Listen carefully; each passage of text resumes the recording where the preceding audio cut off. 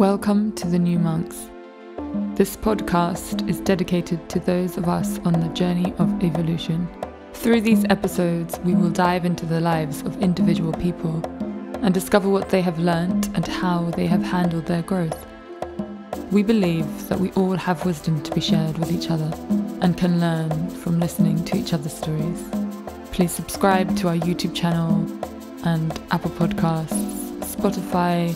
If you feel like leaving us a review and sharing the love, that would be greatly appreciated.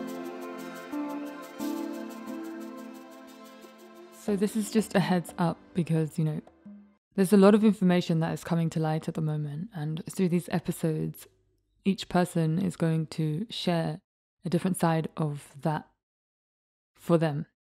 Now, this isn't to say that every single thing that is shared here is going to be 100% accurate, It's just not where we are right now. It's just not the case of the unraveling and the disclosures that are being revealed to us. Obviously, things are always changing, and in one moment something can be so real and so true, and the next moment is completely shifted and changed into something else. This is the journey of evolution. This is the journey of ascension that we are going through right now. So this is just an invitation that your discernment is really, really important. As always, as usual, please take what resonates and leave the rest. Thank you. Hi, and welcome back to the New Monks podcast. Today I am talking to Pete, who is the founder of the Sovereign Project. If you haven't already and you're new to all this information about the legal system and common law, this is a really, really great place to start. I found a lot of information there on his website, and it's all free. Just join the members area and just read.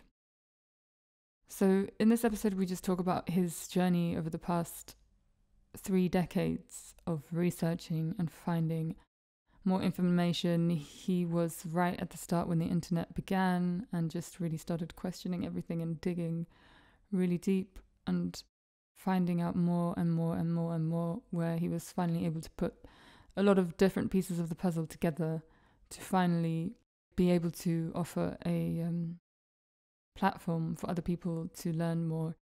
And ultimately what it is just really understanding, really learning about the legal system and how much of a con this whole system that we are born into is set up.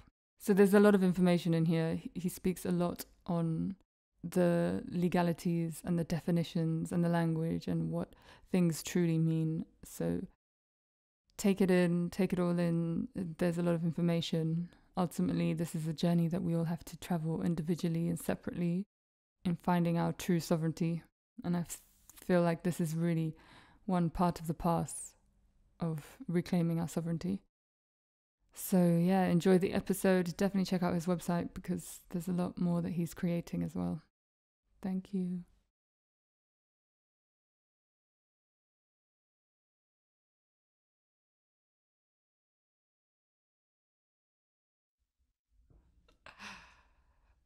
Hi Pete, thank you so much for being here and taking your time. So how I normally begin is just to take a few deep breaths in and out. Yeah, get calm.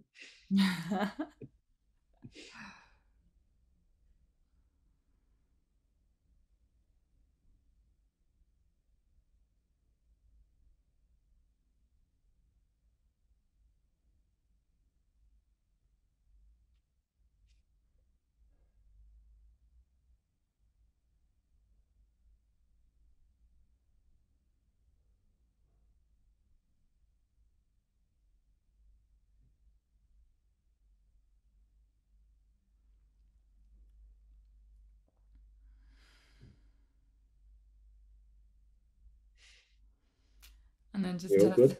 yeah, Okay. Always. good to check in. And then yeah, just tell us how you're feeling right now.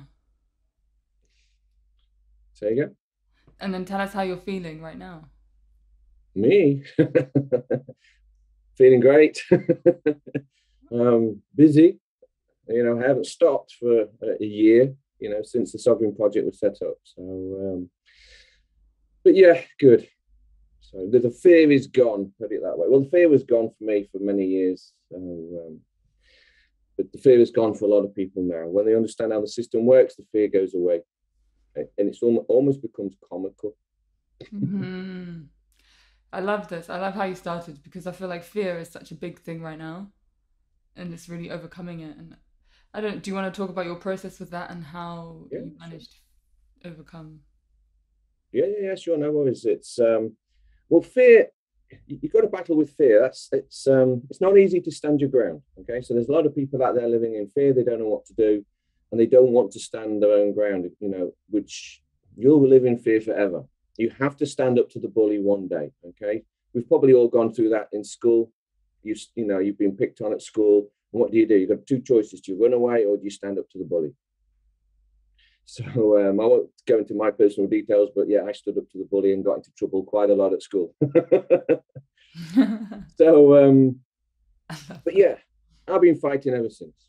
So it's fighting. It might be a company that I work for that try and impose contracts onto me that I never agreed to. So I've always stood my ground on that. Got in trouble. I don't care. I'll just go and get myself another job anyway. So I'm not particularly bothered. But yeah, you've got to stand your ground. You've got to question things. Don't be a doormat. Don't be told what to do. Um, I know it's difficult. It's not easy. But the more you do it, the better you get at it as well. And the more you learn, so you can defend yourself easier and quicker. Hmm. So, what about Yeah. yourself? Do you stand your ground? Do you know, take on the fight?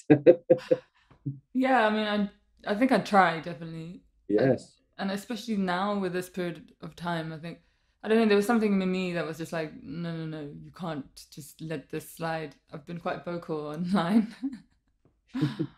Yes, Yeah. you got to speak out. You've got to stand your ground, and you just got to do it. All right. It might give you some heat.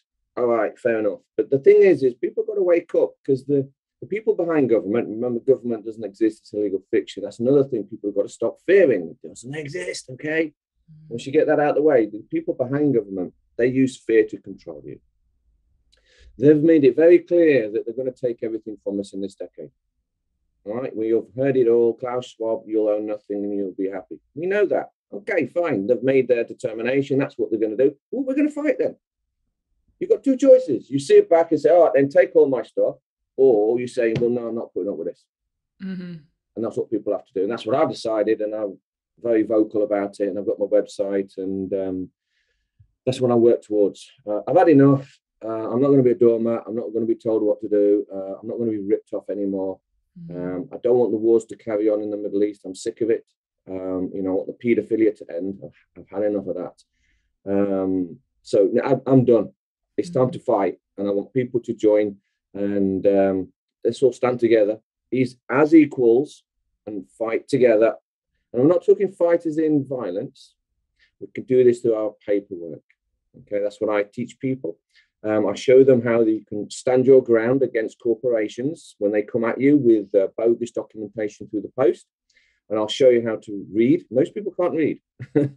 So a lot of people think they can read. I go, no, you can't, because you're reading English that's not even English.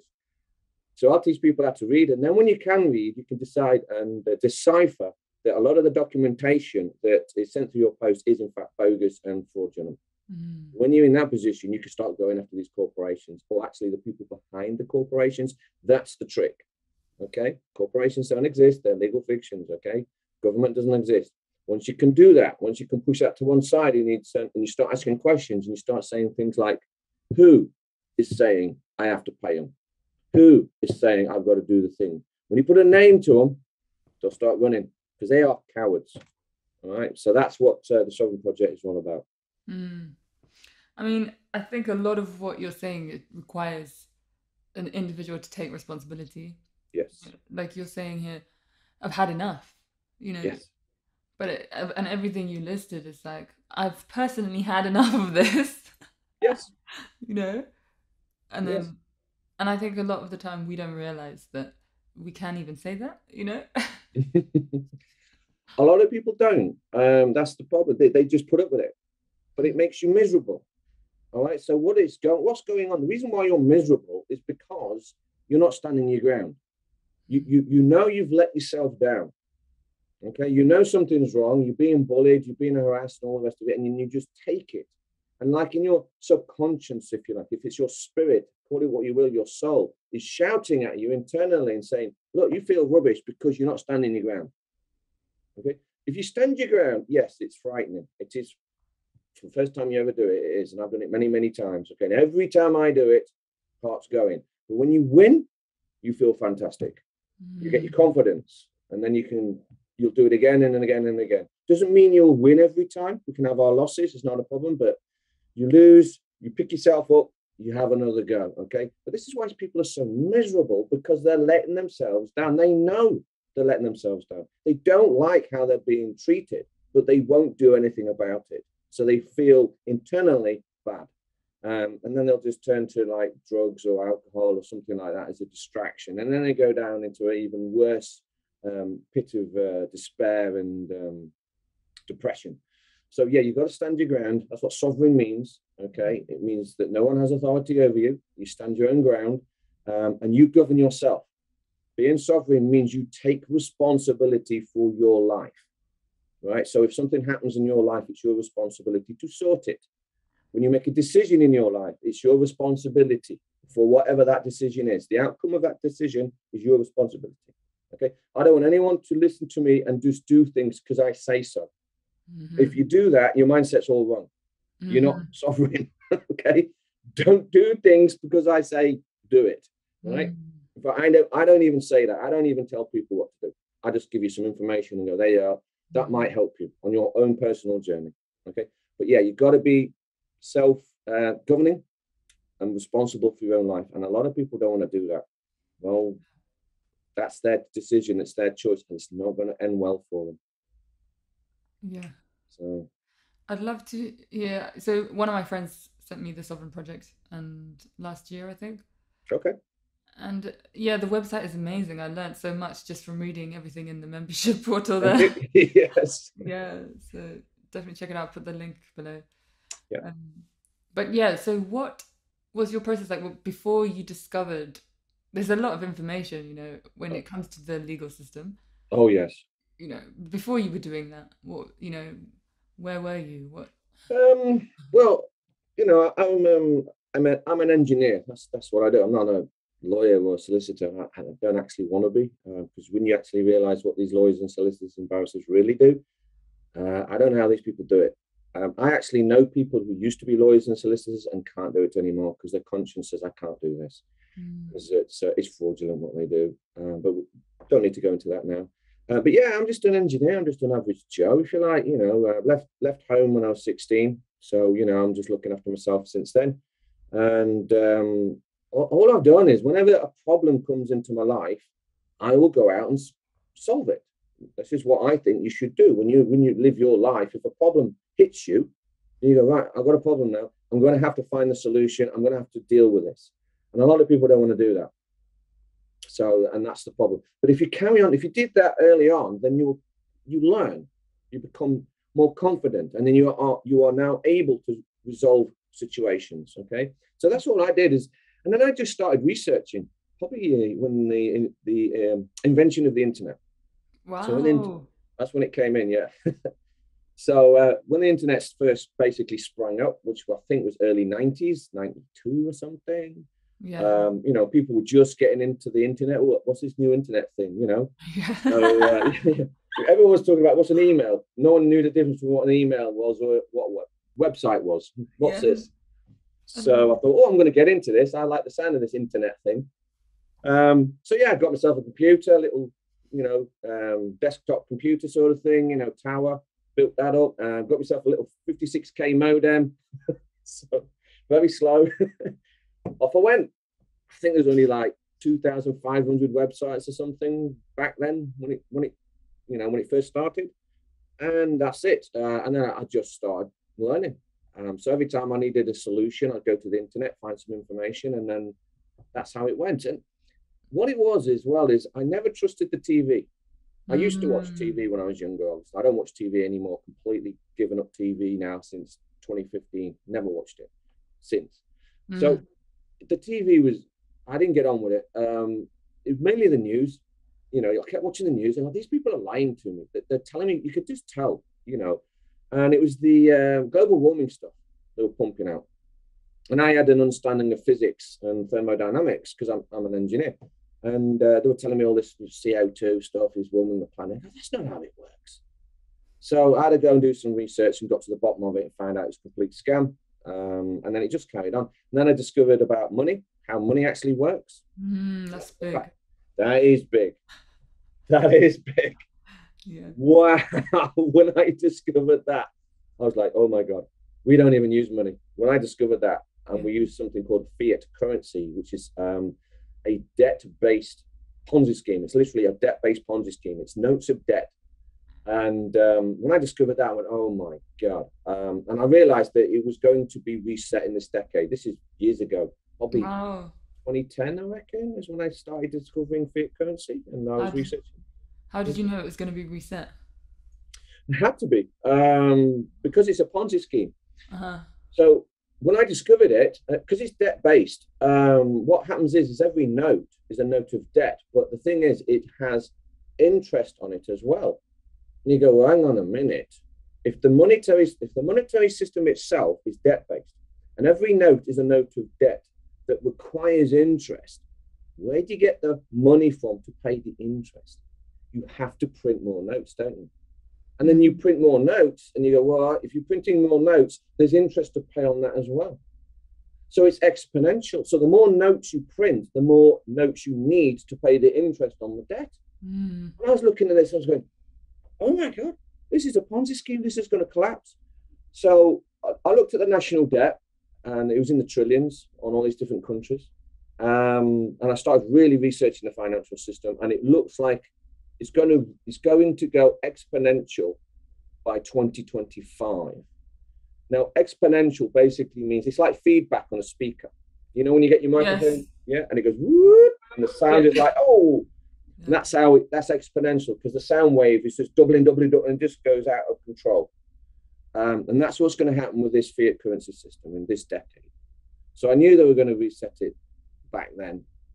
I knew something that they were going to do something, and that's what they're doing. That's what all this Yeah. pandemic is all about. It's a distraction. The Ukraine thing is a distraction. We see prices going up now, right? You see petrol's gone up, electricity, gas has doubled, food's going up, everything's going up. Well, what technically is actually happening is that the prices aren't going up. The pound is being devalued. Mm. That's what's actually going on. So it's being devalued. So this has been going on for decades. The pound is being devalued, meaning that the prices go up. That's what inflation is. So inflation is the inflation in the monetary system, the supply of money or notes.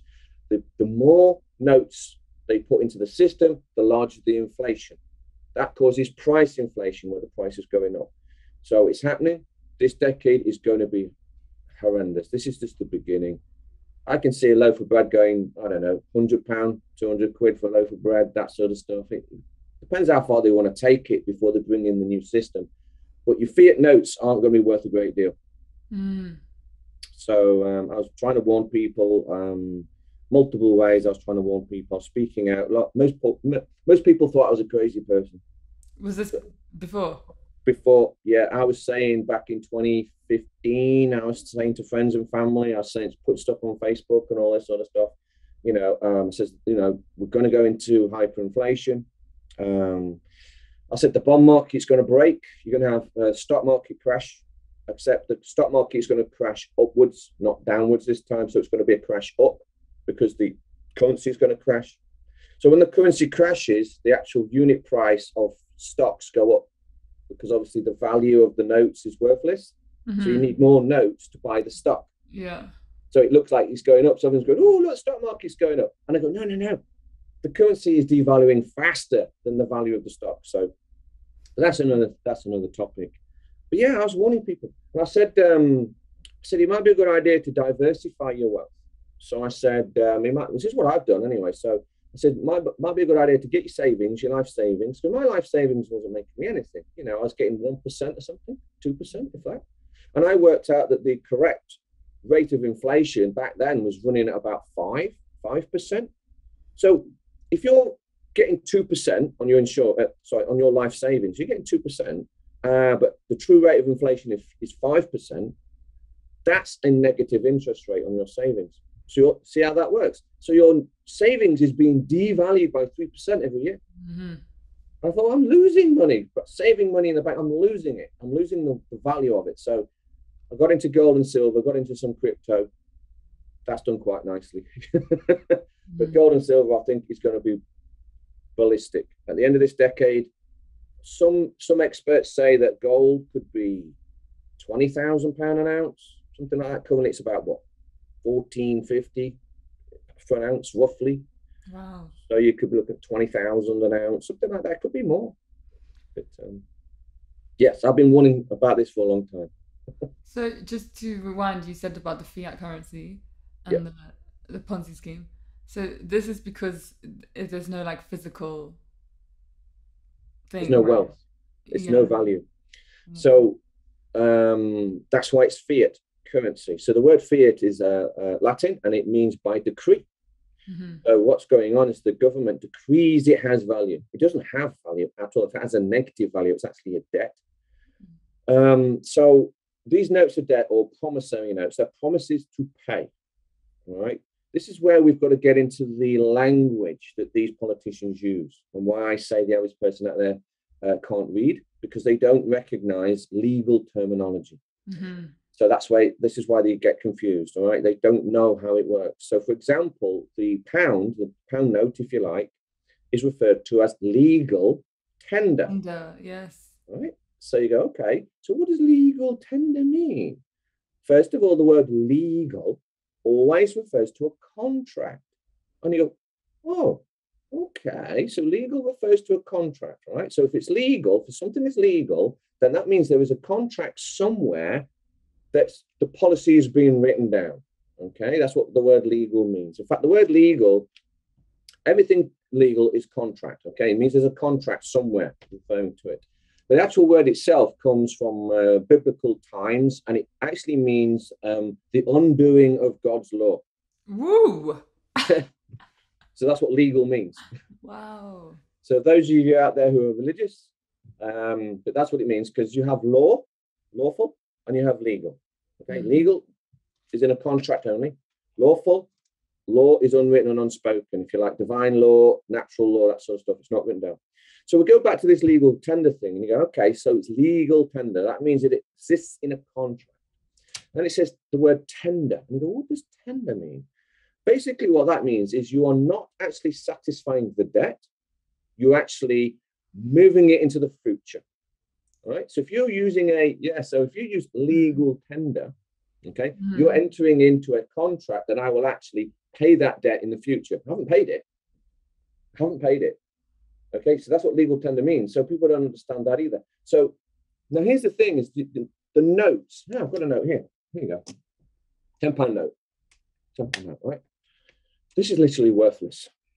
All right. It really is. I mean, a lot of people think this is a promissory note, but because of the dog Latin that's on here and the different fonts and all the rest of the garbage, this is basically a coloured bit of plastic paper with no value at all. All right, at this point. All right. Now, a promissory note is supposed to be a contract where you agree to pay someone in the future. It's like an IOU. Yeah. So let's say you do a favor for me. Okay, you do a favor for me, then I'll say, okay, I'll write you down and I owe you, and I will owe you a favor in return. And that would be that.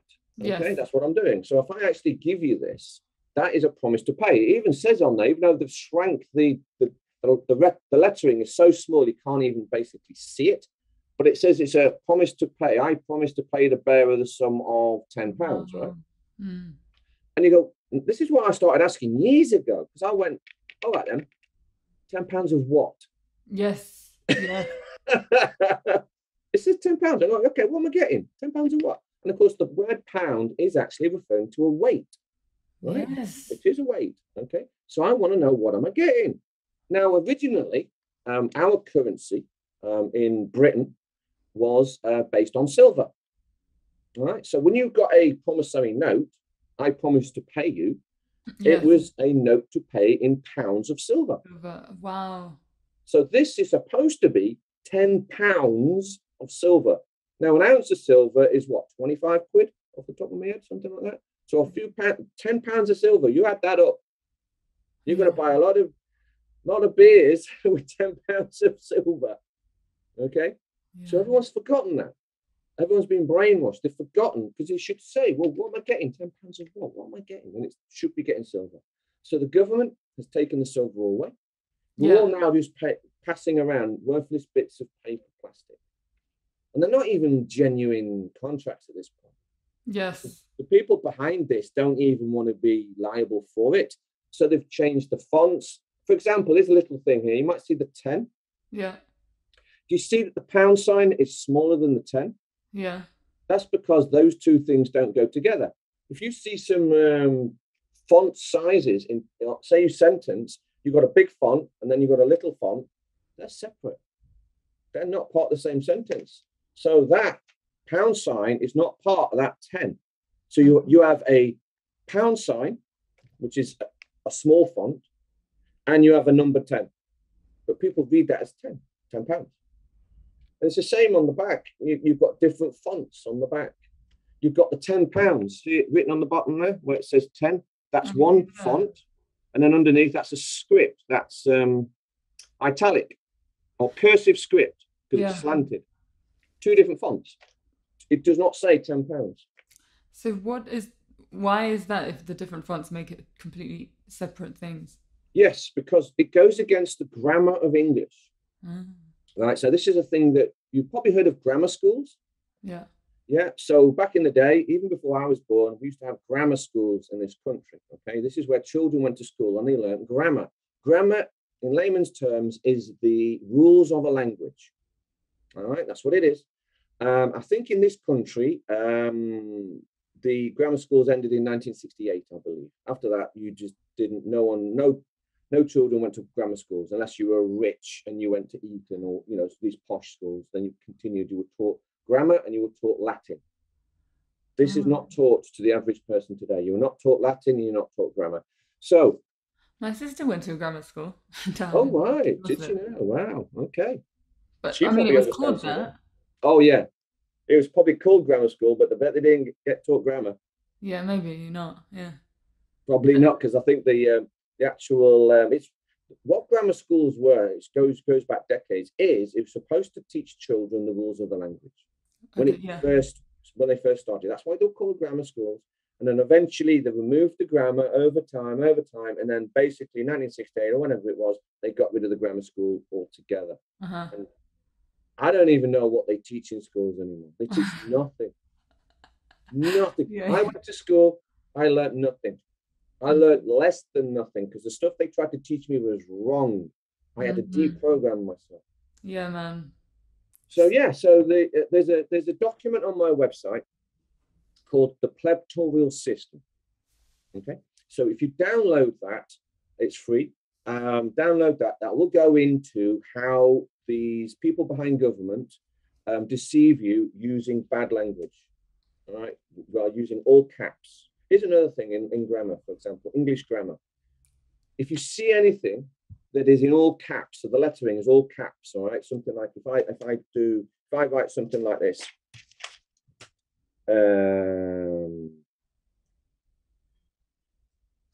so I've just written the word cat in all caps, all right, not the greatest handwriting, but you can see it. That is the word cat in all caps. However, it does not say cat. Not in English, because it violates the grammatical rules of English. That is an acronym, CAT. So it doesn't say cat. So because that's an acronym, that means that every letter refers to a word. Yeah. So the C must refer to something, the A must refer to something, and the T must refer to something, right? So what a lot of people are doing is they get documentation sent through. It could be a parking ticket, speeding ticket. And a whole lot of it is written in all caps. And they're making the mistake of reading that as English, and you go, it's not even English. So another one would be summons to court. How many people have received that through the post? And then it says summons to court, but it's in all caps. So you go, it's not English. And then the documentation that gets sent to your through your post, most of it's not even signed. Yeah. There's no signature, but people are responding to it. And I go, why are you responding to it? If you don't have a signature, I know it's simple. You know, when I talk about this, people go, why didn't I see that? Yes. So I get that a lot. People go, oh God, you know, pennies drop. Yeah, because I feel like it's such a process of just, you have to really think creatively. Like, okay, hang on, what's going on here? What, what are the Yeah, routes that are available? you do. You just got to stop and think. Because Mm. here's the thing. If you deal with the government, okay, and you fill out their forms, what do they always ask for? Your signature. Yeah. They always want your signature, okay? If you don't sign it, they will not deal with you. Say, you've not signed it, here, send it. And they'll send it back to you and say, you've not signed it, you've got to sign it. But when the people behind government, send us documentation, there's no signature. So why do we have to deal with it? We don't. Yeah, That's because the truth. what I think I learned from your website, you need two signatures, right? For the For a contract. contract. Absolutely correct. Yeah. Absolutely correct. So if you receive a letter, or we'll just touch on signatures, it's very, very simple. So if you receive a document through the post, okay, the very first thing you should ever do is look for a signature. It has to be signed in ink. They physically have to have written on the paper. It's got to be signed. And underneath that signature, the name of the person must be written in title case English, right? Because then you will know who sent it to you, and then you can ascertain obligation and authority. Because if you've just got a documentation sent to you through the post and you don't know who sent it, then you can't ascertain obligation. Because I don't know who sent it. I don't know if I've got a contract with them. I don't know who they are. Do they have the right to even send me this document? And of course, no. So you send it back and say, I can't deal with this until I get a signature. Okay. If more people did that, they would not be in the trouble they are in today. Right? And then another thing as well is, I think, is the signature needs to be by a human, right? Not just. That's right. Yeah.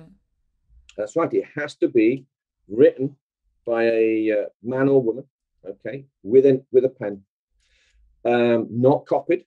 You know, you can't have a stamped signature or an e-signature, all right, or anything like that. You can't have a photocopy. The reason being is this is how it all works. This is going back thousands of years, right? Yeah. A piece of paper with just some writing on it is toilet paper. It has no meaning, none. Doesn't matter what is written on it. It has no meaning until someone signs it. As soon as they put their mark on it, their sign of nature, signature, sign of nature. Once they put their sign of nature, sign of nature. I love that. That's right. As soon as they put their sign of nature on that document, they charge the document. They give the document life. They've now put their word onto the document. Yeah. Because we are the life. Yes. That's right. That's it. You've charged the document with your sign of nature. So without a signature or sign of nature, you're dealing with worthless pieces of paper that have no value, none at all, none. Okay. It's the signature that gives the value to the document. If there's no signature and if it's not actually been done with a pen by someone's hand, it's worthless. It's worthless. Try it going to a court of law. Even in the legal system, where they don't even deal in law, they deal in administrative courts and corporate courts. Even in that corrupt legal system, they will not accept documentation that's not got a signature on it. So why do I have to? Of course, I don't. Of course. Of course, I don't. I don't. So yes, that's what part of sovereign means. I make the decisions. Yes. If someone's going to send me bits of paper through the post, I'm going to need a signature. No signature, I'm not dealing with it. I'll send it back and I'll say, look, I've had to deal with this. I've had to send it back and I'm going to charge you 350 quid administration costs. People love that. The fact that you can start charging these corporations because they're sending you bogus documentation that is not lawful and it's not even legal. Mm-hmm. But yeah, that's what we deal with in the Sovereign Workshop on a Thursday night. We do it every week. I go through all this. I teach people. And it works. These people probably a few months ago in the summer probably didn't know any of this. Now they've learned this and they're using it and they're actually having victories. Things are happening. As soon as they stand their own ground and say, look, I'm not putting up this documentation. No. Things start happening. And that's when the corporations start folding. And it's great. These people say, wow, I've done this, I've done that, and I've won, and they've let me do this. And they feel great. And it's your power. Yeah. I didn't do it. You did it. Yeah. I mean, it's quite amazing because, I mean, where you started was money. I feel like that is literally where it all begins. And, yes. I mean, when I went through your website, I just realized, wow, it's all a con. Like the whole thing. Like the whole system. It's just like, whoa. And then completely to find your way, how, you know, kind of like out of it, really. Yes, there is a way out. The entire system, the entire legal system, this is what people don't understand, is that the legal system, remember the word legal. The word legal means you are operating within a contract. All right. So if you're ever told, oh, you can't do that because it's illegal, the next question you should ask is, well, show me the contract then. See, the police only deal in commerce. And this is something I discovered. That the police do not deal in law. Never have, never will. Okay. They deal in commerce. Commerce is trade between corporations. That's what commerce is. That's why they use the language that you will find within contracts. So that when they pull you over, they'll say, you did an illegal U-turn. And you'll go, well, hang on a minute. What do you mean a legal U-turn? Where exactly is the contract that I signed and you signed, PC constable, whatever, where I agree that was going to be an illegal action? If there's no contract, then it's not illegal for me. Okay. So you've got people who are brainwashed. They're running around going, oh, it's illegal to do this, illegal to do that. And I go, well, did you agree? Did you sign a contract saying so? No, you didn't. If you didn't sign it, then it's not illegal for you. There's other things that people don't understand, like the word license. Yeah. The word license means asking permission. So when you discover that, you go, oh, so if I'm asking permission, who is it that I'm asking permission from? So then you go, yeah, you start asking these questions and you go, so if it's my car and I own it, in quotes, own it. Yeah. Official now, yeah, because we'll get into that if we've got time. Official narrative if I own it. So yeah, official narrative. If it's my car, then why do I need a license to drive it? Who am I asking permission from to drive my property? Makes no sense. Here's another one. Marriage license. Ooh. Oh yeah, tell me about this. Marriage license, right? Right. Typically, in a normal wedding or marriage, there's two people getting married. There'll be a man and a woman getting married. They've already asked each other. They've basically already said yes. So they're in agreement, right? Yeah. So why do they need a license to get married? Who is it they are asking permission from to get married? Think about that. If the man and the woman have both agreed, and the marriage has to be between them two, there's no one else involved. Why do they need permission to get married? And here's the thing, they don't. They don't need a permission, and you don't need a license. So this is how it works. Because people have been brainwashed, they don't stop and think. They don't even know what the word license means. All right, they just think, oh, I need a marriage license. Really? Well, you're just asking permission from someone. Yes. That's what it means. That's what license means. So you're asking permission. So I go, well, who is it you're asking permission from? And that would be the government. And there's the thing, the government is a legal fiction. It doesn't exist. So you're asking a legal fiction that only exists on paper, whether or not you can get married. So these people, they pay for it. I think you got to pay for it. You get your marriage license. Okay, great, got my marriage license. But here's what's going on: is you're not actually getting married.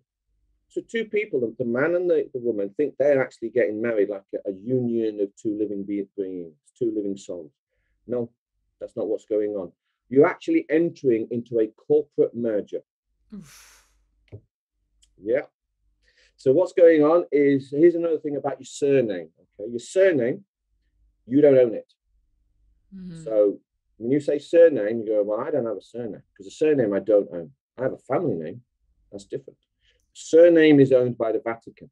They own the surname. Wow. Like in the Yes. whole world. Everything. Yes. Yes. So they own all the surnames. It all comes down to the Vatican. It does. The Vatican's a bank. That's what it Wow. is. It's a bank, and they own your surname. And so if you want permission to get married, what you're actually doing is asking permission to merge two corporations together, which is your. Wow. So, yeah, I know, I know.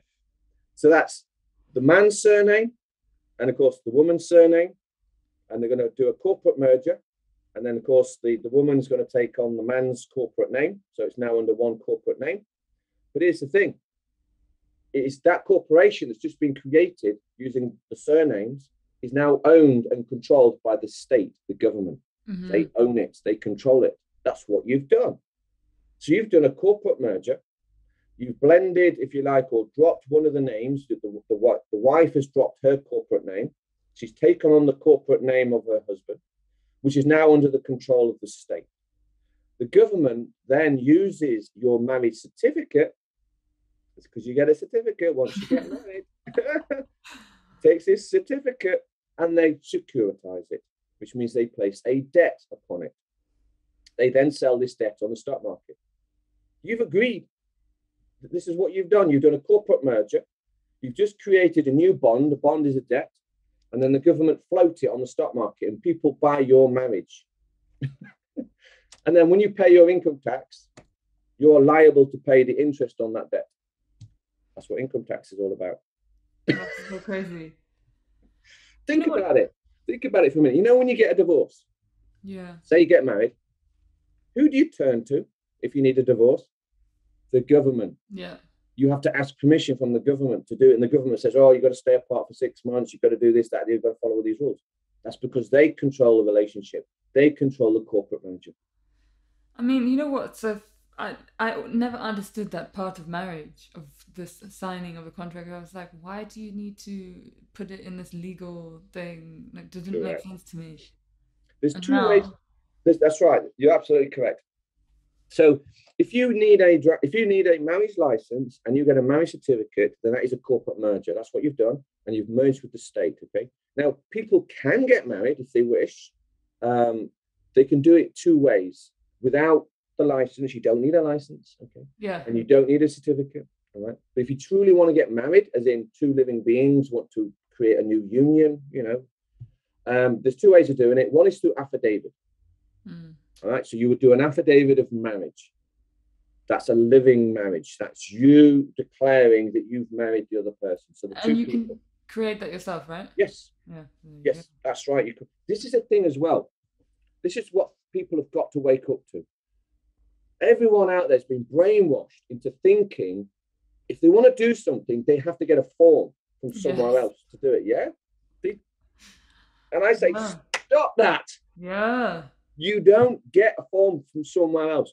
You use your paperwork. You control your jurisdiction, your dominion. You write it down on your paperwork. Your paperwork's more powerful than anyone else's. So an affidavit, you create yourself. You write in there, marriage of affidavit, your affidavit of marriage.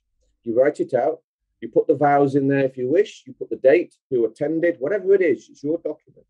And then you get the man and the wife will sign it. You get it witnessed. That is your personal document. And if you wish, you can file it with the court. If you file it with the court, it becomes public record. So that's one way of doing a marriage. Another way is having a family Bible.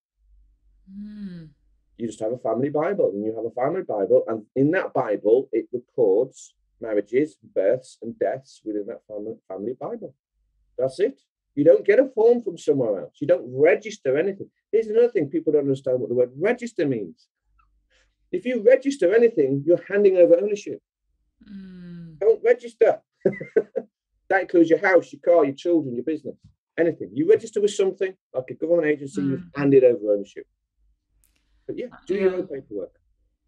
It's so interesting, and I feel like you know the brainwashing is it's deep because it's been so long, the system, you know what I mean? We've been Yes. living like this. And when you're born into it, Yeah. you just, you know, continue as it is, right? But Born into it. yeah. And yeah, the what were you saying? The corporate entities like with the marriage. Basically the difference is that it's a fiction, like you said, legal. And so that's the difference between that and actually the living human. Yes, Yeah. that's right. So a legal fiction, we'll just touch on to that. A legal fiction only exists within paperwork.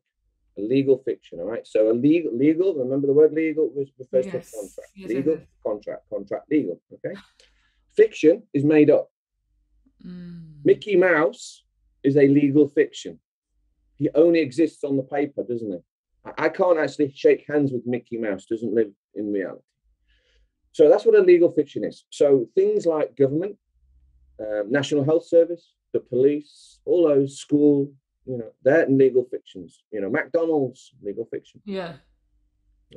Burger King, legal fiction. Microsoft, legal fiction. So they only exist on paper. Now, what this legal fiction does is, and we'll get it, it's a little bit complicated, but only a legal fiction, which lives on paper, can deal with another legal fiction. On paper. On paper, that's right. So these are two legal fictions, for example, two legal fictions. And one could be a corporation. It could be Leicester City Council or whatever council, Derby Council, whatever. That's a council. That's by the way, that's another thing. All councils are corporations. Yeah. They even have DUNS numbers. Blows your mind when you find what DUNS number on a council. You go, how can a council be a private company, a corporation? It is. It is, yeah. It is. Yeah. No different than McDonald's. Anyway, so it exists on paper. So that's the council. The council can't trade with you because it's a legal fiction, you see. Can't trade with the living, breathing. That's not how it works. So I have to have another corporation so I can then trade with the Leicester Council Corporation through commerce, right? And I'm supposed to be in control of this legal fiction. Now, the legal fiction that most people don't understand that does exist is your birth certificate. Mm-hmm. Yeah, we're getting into this now. See, that's a big. It's massive, yes. When I read that, I was like, what? I'm telling you, when you get into this, a lot of people since 2020, they get into this common law, in quotes, common law. Oh, I've got to get myself some common law. So they start learning the common law. And it doesn't take long before you learn about the birth certificate. Yeah. And it's, wow. Mm-hmm. That's where your legal fiction is. It's your birth certificate. That's where the corporation is. In the all caps name, it's not you. And everything that the government tries to do to you, they're not doing it to you, you're living, breathing. They're doing it to your birth certificate. All of it. Speeding tickets, parking tickets, the whole lot. This is why, if you get a speeding ticket through the post, your last name is written in all caps. Yeah. That's not you. That's referring to your legal fiction. People don't know this, and then they open up the envelope, fill out the forms, and they contract, and they go, okay. And what they're doing is they're sending a contract back to the police, so the police can now enter into commerce with your legal fiction, and then you have to pay the fee for your legal fiction. That's what's going on. So, and it's an offer to pay, by the way. All these speeding tickets and everything is an offer to pay. There is no obligation for you to pay. They can't force you to. There is no road laws. That's another thing. No road laws. None of it. So bluff. The police are bluffing on everything. It's so interesting. Even what you said earlier about the post and how I feel like most post isn't written the way you described with the signature. And what do you say as well about just like not responding? Okay, yes. There's two things now. There's a unable to respond is different to replying. Okay. Now, what I would always do, even if you get bogus documentation sent to you through the post, always reply. Okay. If you don't, they will take it as tacit agreement that you've agreed to the mail they sent you. Now, tacit agreement is basically where they assume you've agreed without saying anything. So if you've not said anything, they'll say, oh, you've agreed then, because you didn't object. right? So if you get something through the post, never ever ignore it. This is why so many people get into serious trouble. They just throw it in the bin, and then more come, and then the next thing you know, you've got bailiffs knocking on the door, and you've got a whole world of pain, and you go, how do I deal with this? I get so many people contacting me, and it's like, I've got to go to court next week. What do I do? And I go, oh my God, I can't give you an answer to that. I don't know why you're there. What's happened with the last 6 months? I have to go through your entire life. I need to know where it started from. I need to know what documentation you received and what did you do? Did you respond? Who you're dealing with? Ask a question I can't answer. So whenever you get documentation, always reply. Now, replying does not mean answering the questions in that document. Now, that's where people they make a mistake. If you want to answer the questions in the document, that's called a response. Now you're responding. Right? Because if someone asks you a question, then you give me an answer. You're now actually responding to my question, right? Yeah. But if I ask you a question and you tell me to go do one, well, you haven't answered my question, but you are replying. You see the difference? So a reply does not necessarily mean that you are responding to the question. So if you get the documentation through, here's a little trick. When you get letters through the post, okay, when you get letters, don't open it straight away. People are opening it straight away, and I'm going, whoa, hold your horses. Turn the envelope over and have a look at the return address. Right? Look at the return address. You might not recognize it. Go online, use the internet, find out the return address. Okay.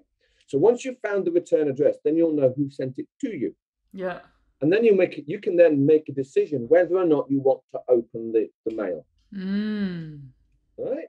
So you find out who sent it to you, and if it's someone you don't want to deal with or you've got no contract with, and you go, it's junk mail, it's a speeding ticket, or whatever, then what you would do is you return it. Okay. Yeah. Okay. So where the window is, where your address is, put a sticker over it, color it out so you can't see your address, okay, anymore. If the address is addressed to you in a name you don't recognize, so for example, like a speeding ticket, for example, speeding ticket, your last name will be in all caps. Yeah. Well, you'll know that's not you. So you go, well, that's not me. So that means addressee not recognized. So you'll go addressee not recognized. You get a stamp out, stamp it, addressee not recognized, return to sender, and then where the return address is on the back, underneath there, return to sender. And then what you can do, you can either record yourself putting the mail back into a letterbox, or you can go to a post office and say, I'd like to return this, and they will give you a receipt, free. It doesn't cost you anything. You get a receipt, and you go, there's my proof that I actually returned it, unopened, didn't open it, sending it back.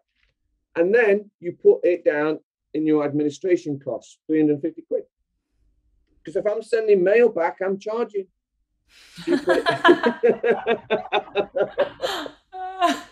I'm not doing it for free. Yeah. So I'll go, right, okay, I'll make a note of the address on my computer. And if I get another one, I'm going to send them a notice of unable to respond. I'm going to say, look, you're sending me documentation that I can't respond to.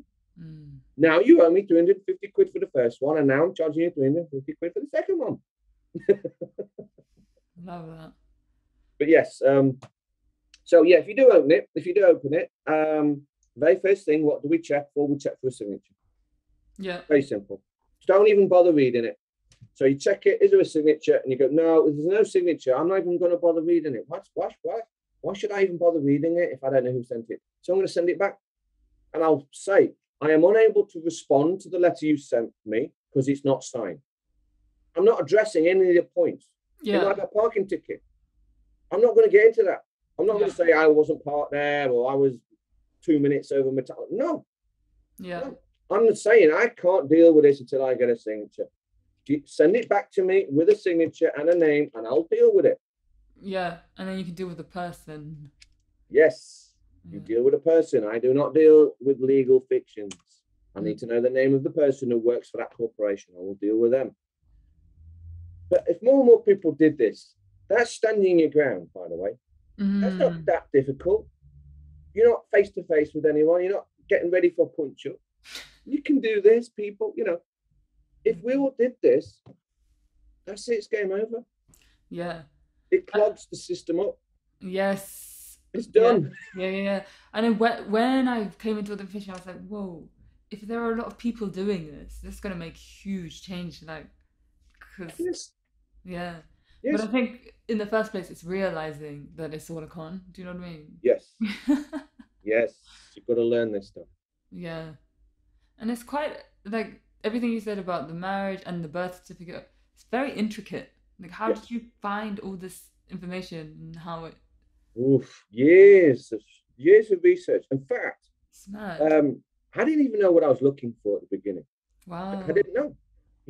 I knew something was wrong, and I'm just looking for. And then as I was searching, you just get tidbits of information. And you go, oh, what's that mean? And then Yeah. yeah. It's like you're building. It's like I'm putting a jigsaw puzzle together, but I don't know what the picture looks like, and I don't know how many pieces of the puzzle they are, and I don't even have them all in the box. So I Wow. go out looking for the pieces, and I find a piece, and I go, oh, that might fit, and I go, okay, that fits in there, like that. And then eventually you'll create this jigsaw picture, and then you can stand back and you go, oh no, now I know how the system works. Wow. That's so crazy. Yeah, I didn't know what I was looking for until I found it. So, Yeah. and it took years, just snippets here, snippets there, and I put it together, and then I realized what was going on, and it was like, I've got to tell people, what's going on. Mm-hmm. When I Yeah. discovered the Sesta KV Trust, for example, mind blowing, Yeah. Yeah. Yeah. Yeah. Yeah. Yeah. Yeah. Yeah. mind blowing. Oh my God, I'm worth millions, and I didn't Wait, even know it. when did you discover this? Because what Oh, this is like, what? yes, this is a few years ago, and I was Okay. again. It's you can't do a simple Google search. No. Doesn't work that way. Yeah. Yeah. Yeah. It was whispers. It was like pieces of information. I'm going, what's that? And I'm digging. I'm going, okay. And then I had to learn how a trust operates, because of course you discover it. And I go, what's a trust? So then you got to go off. Then you got to work out how a trust operates. Then you come back, and then you can soak in the information some more. So a lot of it is, when I first discovered the term fiat currency, Mm-hmm. and that was years ago. And I thought, what do you mean fiat currency? What does that mean?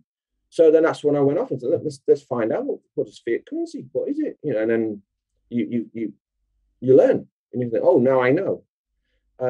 Stock market, I always wanted to know how that worked. So okay, better learn how to do this. How does the stock market operate? And then I discovered how you do put options and circuit breakers in the stock market and the plunge protection team. That's fraud. They're manipulating the stock market. And they call it the plunge protection team. Oh, God. But that's what you do. And so, I learn this stuff, and then I'd just find something, and then I go, well, I don't know what that is. It's something. I don't know what it is. So I'm going to have to research what it is and then learn and then get back to it. So I just cut and paste, and I kept sort of, news articles and paragraphs out of PDFs, and thought, that's interesting. I'll just save it for now. I don't really understand it at the minute, but I'll get back to it once I've researched more. Yeah.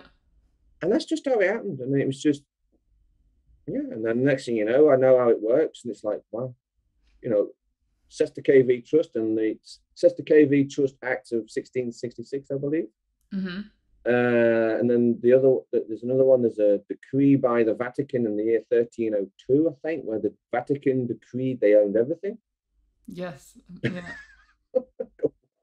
Yeah. You learn the truth behind the Great Fire of London. You learn about maritime law. Yeah. Admiralty law.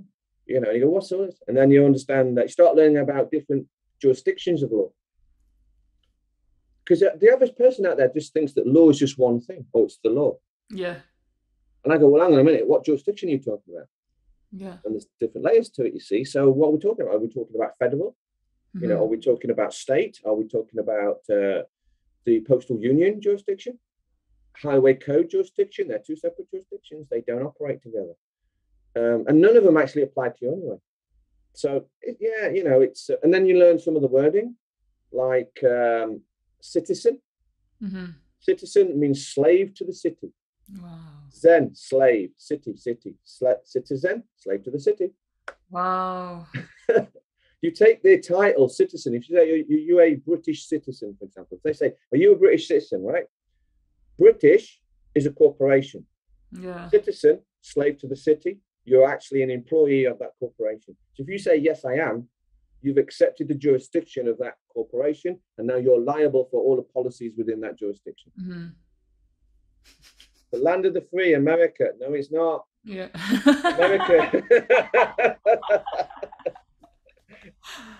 America is one giant PMA, private members association, that's controlled by a group of men at the very top. And people don't even understand. People don't even understand the difference between freedom and liberty. They think it means the same thing. No, it doesn't. Liberty is not freedom. Liberty means permission, right? You're asking permission. So you only give liberty to a child because the parent says what you can and cannot do. So if the child asks the parent and the parent goes, yes, you're giving liberty to the child to do something. You can stay up late. So everyone thinks liberty means freedom. No. It's privileges and allowances. That's what liberty means. So people go, oh, Latin, and then, United States of America, right? United States of America. Anything with the word of in it means without. So United States of America means without the country. Wow. Bank of England. Wow. Bank of England means without England, the landmass England. Yeah. So you got United States of America. That is the corporation. They have a president. Only corporations have presidents. They're telling you. But the average person doesn't understand this terminology. They have a constitution. Yeah. They have a president. Yeah. Only a corporation has a president. Yeah. President of a corporation. So it's in your face, but people think, oh, it's a country. No. Well, I think we've got to touch on the word country as well, because people don't understand what that means either. So country does not mean the land mass, the land you're standing on, right? Country comes from the word county. A county refers to when a king would circle a landmass area and place his jurisdiction onto that landmass, and he would count the amount of people within that border, count, that's where the name comes from, and those people would be the taxpayers. So that's what a county is, right? So a county. So if someone says, do you reside in this county? You say yes, then you are saying, yes, I'm a taxpayer. Mm-hmm. Now you're liable to pay tax. So a county is a group of taxpayers that the king has counted. A country is a bunch of counties. Mm-hmm. That's what it is. A country is a corporation. It's not a landmass. So people go, are you patriotic to your country? Yeah. Well, the word patriot has the word pay in it. You are paying the corporation. Patriot, paying. Country, corporation. You're paying the corporation. So if you're patriotic to your country, then you're an employee that pays the corporation. So yeah, United States of America has got nothing to do with America, the landmass. It's a corporation run by a president because it's a corporation, and they even have a constitution. Where do you find constitutions? Private members associations. Sorry. And then what do they say? An American citizen? Are you an American citizen? We know what citizen now means. Slave to the city. Mm-hmm. American is referring to the corporation. You go, yes, I'm an American citizen. That means you're an employee of the corporation. And what did they do? They did the Statue of Liberty as a joke. Oh, wow. Sorry, Americans. If you got if there's some American viewers out there, I'm sorry to tell you, but it's the joke's played on you. Sorry. That's mad. Don't shoot the messenger. I mean, I feel like it gives the word freedom so much more of a definition. Like, oh, you want to be free? Yes. You're like, let's see how deep you want to go. Freedom actually means belonging. So it means you choose where you belong and who you belong to. That's what freedom means. It's your choice, right? So, for example, if you get married, a proper, genuine marriage, Yeah. So you belong. So if you marry your husband, you belong to the husband, and vice versa. You belong to each other. So a couple belong to each other.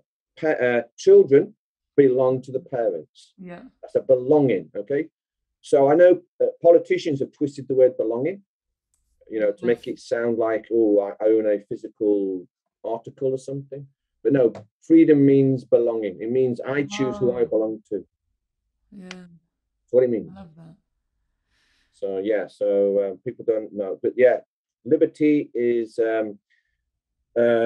what is it? It's not freedom. So it means permissions and allowances. That's what liberty means. Freedom means belonging. You choose where you belong and who belongs to you, and vice versa. That makes sense. That's what it is. Just quickly, what's your understanding of it? Like you said, in America, it's run by a few people at the top, but I guess it's like, maybe do you see that in other parts of the world as well? Yes, yes. All countries, every single country, every single one of them is a corporation. Okay, we have a few different ones here in England, the land. So let's try and explain how England works. You have England lowercase, okay, which means title case. So it means the capital E, the rest of it is lowercase. That refers to a title of a name. That refers to the name of the land. England, the land base, if you like. England, the land mass, the grass underneath my feet. That's the land. Then you've got England, all caps. That refers to a corporation. Just sounds the same as England, all right? Then what you've got is you've got 4 corporations. You've got England, Wales, Scotland, and Northern Ireland. So England, Scotland, and Wales are part of another corporation called Great Britain. That's another corporation. Great Britain is another corporation. Then you include Northern Ireland, which is 4. That is the United Kingdom. So the United Kingdom, or UK, is a corporation. It's the same as McDonald's. Now, here's the problem with this. If you don't know this, if you think that the UK refers to a country like the land, if you think that and you use that term UK in any of your language, say you've got a website and it's nurses or something like that, or homeschooling, and you call it Homeschooling UK. What you've actually done is, it's not the country, the land mass. It's not that. You've actually taken the name of a corporation and you've applied it to your name of whatever it is you're doing. Now, in doing that, you've now accepted the policy of that corporation. You've accepted the jurisdiction of the UK. That's what you've done. So if you put UK in your title of your website, whatever it is, they'll come after you. It's like copyright. You've put UK in your title. Your UK nurses or something like that. And you go, well, and then you'll get people banging at your door. You'll get documentation sent through the post, and they'll say, right, you're in violation of all these regulations because you've accepted it. You've used the term UK. That's the problem. So you can't use these terms. So I don't live in the UK. I can't. UK lives on a piece of paper. How can I live on a piece of paper or in it? I can't. So I live in England, the landmass, and I make it clear. So I don't just say England, because some people go, what? All caps England? I go, no, England, the landmass is where I live. That's where I live. That's it. I don't accept the jurisdictions of all these different corporations out there. I'm not under the jurisdiction of a UK corporation. So let me just touch on the acts and statutes. Right? Can I just ask quickly, is there a difference between, because I just realized as you were saying it's Scotland, Ireland, and it's like Finland. Is there a difference with having the word land? Because other countries don't necessarily have that. A lot of countries don't have that name. That's right. The word land, you're right, is that it referred to the name. I mean, England was not originally called England. I think it was spelled differently. I can't quite remember. I did research it a few years ago. And of course, the name, like Greenland, for example, they call it green because it was the land of green. It was very lush. It was a lot of trees and all the rest of it. And then land, because obviously they're referring to the land. So that's where a lot of these countries got their name from. So it was the name of the green, or the land of the green, Greenland. Yeah. So England, I believe, could be wrong on this. I can't remember. I'm trying to remember, but it was the Angles. I think it was the this is a tribe that overthrew, can't remember off the top of my head, but there was a lot of fighting with clans. I believe it was the Anglo-Saxons or something like that. And then it became Land of the Angles or England, and then it became England, and that's where the name came. Something on that. I might be a bit off on that. It's been a few years since I researched that. But anyone watching this, go and do your own research. It's quite fascinating. But yeah, all these other countries out there, they're just names of corporations. That's it. They all operate the same, pretty much the same. They either operate as a corporation, or in this country, they operate as a trust. That's why we have a prime minister. The word prime minister, what do you mean minister? The word minister means administrator. It's in your face. Oh my word, literally in your Literally in your face. He is the administrator of the trust. The prime minister. Prime minister. Yes. Wow. Prime administrator. It's in your face. So, and here's another thing that might blow your mind, but Parliament is a private corporation with its own DUNS number. Wow. It's the same as McDonald's. And people are going, oh, we've got government. I said, do you know what government really is? I don't think you do, because it's just basically one giant corporation. Same as Burger King, McDonald's, and KFC, and Microsoft, and Google, and all the rest of it. With no authority. None. So I'll go back to the acts and statutes, because a lot of people get caught up on that, because they'll say, oh, you've got to do this because of this act, this statute, right? Yes. All the time. And people, because they're brainwashed, they think they have to follow these, right? Well, again, let's look at the wording, right? So the act, what does act mean? Act literally means acting as law. That means it's not law. Acting as law, not law. Wow. Think of it like an actor, right? Yeah. So, for example, you've got, say, William Shatner. He's a real person, right? He's an actor, right? But when he's James T. Kirk, he's acting. He isn't James T. Kirk. It's not a real spaceship he's flying. It's all made up. He's acting, right? So that's why they turn around to you and say, you've got to follow this act. And all I think about is actors on a stage doing a play. And I go, it's not real then, is it? Because it's acting as law. It's not law. That's why they call it an act. And then another one is statute. Statutes only exist in a contract. And it's basically comes from, a contract is a dead entity. Unless you're doing a living contract, it's slightly different. But if you're dealing with legal fictions, it's a dead contract, right? And what they have in there is statutes, which refers to the dead, and which is like a statue, which is dead. A statue doesn't move. You know, you see, that's where the name comes from. Statue. So it's so mad, the language. It's the language. They trick you. Yeah. They trick you. Yeah. So now here's the thing about all acts and statutes and all this, all codes, regulations, no matter what they call it, right? All of it only applies within the constitution of a corporation. So in this case, it will be the UK corporation, right? So if a judge wants to apply some of these acts and statutes to you, you'll turn around and say, well, hang on a minute, Judge, are you saying that I'm an employee of this UK corporation? Because it only applies to an employee. It can't apply to me as a living, breathing man or woman.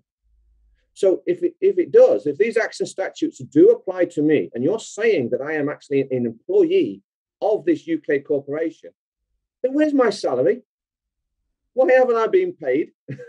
I want it backdated. And I want a company car, because if I'm an employee of this corporation and I've got to follow all these acts and statutes, I won't pay him. Let's start with $65,000 a year and a Bentley as a company car. Come on, where is it, Judge? I'll take it. I'll take this job as an employee if you want, but I won't pay him. And I want it backdating since I became 16 when I got my national insurance number. So people don't understand this. So everyone goes, oh, acts and statutes apply to you. No, they don't. No, they don't. They only apply to the employees of that corporation. If you've signed a contract, you go, yeah, okay. Then they apply. It's the same. If you go working for McDonald's, if you work for McDonald's, right, you sign a contract. You say, yeah, okay. And in their constitution, if you like, they say you've got to wear a uniform, you've got to have a name tag. You've agreed to that. So if you turn up to work and you don't have your uniform on, you don't have your name tag on, then you're going to get in trouble. They're going to have you in the office and you're going to get reprimanded. You might lose your job or whatever, or deduct your salary or whatever it is. It's the same with the UK corporation. It's exactly the same. It's just everyone has been brainwashed to be an employee of a corporation they know nothing about. It's a lot. What have you done any digging into understanding why, or that word? Understand, yeah. Yeah. Understanding quotes. Yeah. Oxford English Dictionary, understand. No, I don't understand under you. I don't stand under you, but I can comprehend. Yeah. Oh, that's a good word, comprehend. Comprehend, yeah. Some people say understand if you wish, but Yes. it confuses the newbies. Yes. The thing is, when you learn all these new words, yeah, and you try and get someone new into this, yes. It confuses them if you start saying, "Oh, I understand," and what do you mean? What do you mean? What do you mean? So you might have to just use normal language for the new till they get it. Yeah. And then we can teach them about the wording. Yeah. So it's fine. You can use understand. Yeah. Comprehending. Comprehend, yeah. Yeah, I like that one. The reason why this system has been set up like this, and because I feel like it's kind of the whole world, right? It's not just one country. Entire planet. What it is to make people incredibly wealthy. The system, the whole system is designed to strip you of your wealth. Okay. And for the average person watching this, the average person, just to give you some figures, about 90% of the wealth that you generate in your entire life goes to these people who control the system. 90%. You're trying to survive on 10%. That's what you're doing. That's what the average person out there is trying to do. And that's why they're struggling to make ends meet. Yeah. That's what they're doing. So, and the people who control the system want that 10%, by the way. That's what this decade is all about. They want you with nothing, no car, no house, nothing. You'll live in a little cubicle that you'll pay rent on, that it's owned by the state. That's what they want. You won't have a car, no holidays anymore. You won't own anything. No, you won't own your mobile phone, your computer, anything. It'll be all state-owned. It'll be full communism. And you will only be able to rent them if you have a good social credit score. If you're a good citizen, then you will be allowed to rent these basic things. So this system is set up this way. This system is like 2,500 years old, roughly, give or take. And it's been stealing our wealth for centuries. But yes, it's all based around birth certificate. And it's your live birth certificate. So what happens is when you're born, your parents are tricked. They don't know what they're doing, okay? But they actually literally give you away at birth. That's what they've done, all right? You were abandoned. All hospitals in all these countries, if it's a state-run hospital, if it's state-run, then it is a foundling maternity hospital. A foundling means something that's been abandoned. So when you give birth, you go to these state hospitals in a maternity ward. By the way, the word ward means you've awarded your authority over a ward. So yeah, same as a prison ward. You've got to ask yourself, why do you have a hospital ward and a prison ward? Same thing. So in a prison, you've awarded your authority away. You no longer have your authority. You are a ward to the state. The state has authority over you. Hospital ward, same thing. So this is why a lot of people have realized what's going on with the national health. There's a lot of mothers who have given birth and then they're not allowed to see their own kids. They've seen the videos and you go, what's going on? And I said, you contracted. You agreed to this. You were tricked. It's not a lawful or legally binding contract. Let me get that straight from the very beginning. This is not how contracts are supposed to operate. But because you went into the hospital and you signed the paperwork, again, you signed their forms. The consent. Their forms. Yeah. You've consented. So yeah, the parents are tricked. They hand over the child at birth, the footprint of the child, the soul, the spirit. Wow. Soul of your foot, yeah, soul is a spirit. That's where the word comes from. The sole of the foot is usually placed against a contract, usually with ink or a prick of the blood. Oof. Okay, probably placed. That's a contract. So the baby itself, even though it hasn't reached the age of consent, which means the age of consent means you can now consent to entering into a contract. They don't care. Even though the child is a few hours old, they use the soul, they steal the soul, and then put that on the contract, and then they own the child. The child is placed into a trust, layman's terms, and they create the live certificate of birth. The live certificate of birth is used to create credit. Think of it like a credit card in my name. Yes. That's what it is. Unlimited credit. And then they create a corporation, which is the birth certificate, which is the birth of your corporation. They trick you into thinking that's you. And the corporation is the debtor. So you are the creditor. You create the credit. But then they trick you into being the creditor as the debtor as well. Literally for the rest of your life. Yeah. That's what you do throughout the entire life. Is you create the credit, and the credit that is being created is in the millions. And then you, throughout your entire life, you are also forced to become the debtor, and then you pay it all back in taxes. And that's what's going on. You're paying back your own credit. There's no mortgage debt. There's no student loan debt. There's no credit card debt. Always another thing. Better touch on it. Credit cards, debit cards, direct debit. Every time you use these, you are actually creating brand new credit in your name. Yeah. You're not paying anything.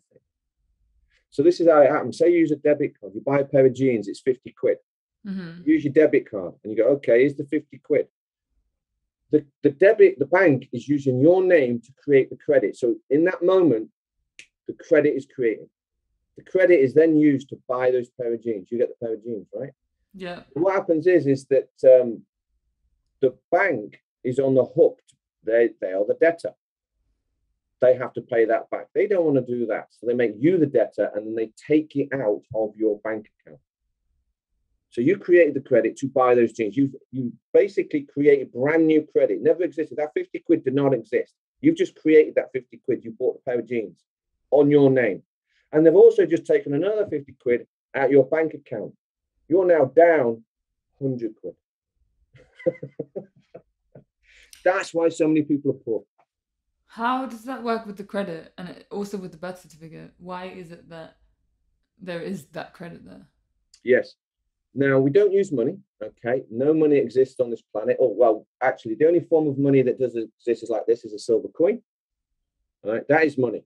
Real money. I think we better touch on what money is so people understand what's going on.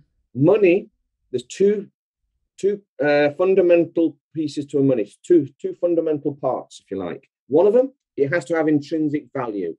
That's the silver. The silver has value, okay? The other is a person's labor.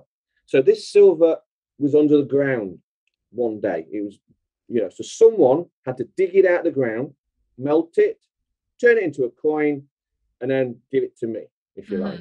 Okay, so that's the labor, because clearly this coin is worth more than the silver in the ground, because I'm going to have to dig it out and I don't want to do that. So that's where the labor comes into it. Okay. And then the intrinsic value is the silver, because I want the silver. The silver has real value. So that's true money. There is no third-party risk. Right, which means there's no third party involved. So if I buy something from you and I give you a silver coin, the trade is just between me and you. There's no third party involved, like a bank taking a slice, and they're taking a transaction fee. Yeah. Okay, so that's money. We don't use money anywhere on this planet. Does not use. So let's go back to this. This has third party risk. Yeah, carry on. What did you say? Yeah, because ultimately, like, if without the bank, you create something, right, and someone will buy it from you. Yes. And then that's what you're creating the credit, I guess. Correct. You are creating something. That's right. And that is why money, and we have to distinguish the difference between money and fiat currency. Money is good. True money is good. In fact, I will say there's two inventions that mankind has invented that are absolutely essential. One is the wheel, and the other one is money. If we didn't have those, we'd still be living in a cave. We'd have nothing. All right. So people go, oh, money is the root to all evils. No, it isn't. Fiat currency is. That's different. This third-party risk is worthless. All right. This is a contract, if you like. It's not even yours. Even when you get it, even if you work and then you are given it, it's still not yours. It's owned by the Bank of England. The corporation's got their name all over it. Corporation owns it. It's a note of debt. So money is the creation of something of value. Yes. Okay. Wow. That's what it is. That's a different definition. Yeah. That's what it is. So when people wake up to that, okay, because it's value. Yeah. You know, it doesn't have to be a silver coin. It could be a necklace, a silver necklace. That has value.